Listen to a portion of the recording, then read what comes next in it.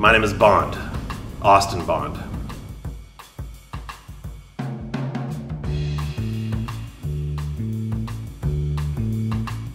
I think biggest piece of advice would be you have to get a good location. So location obviously is number one.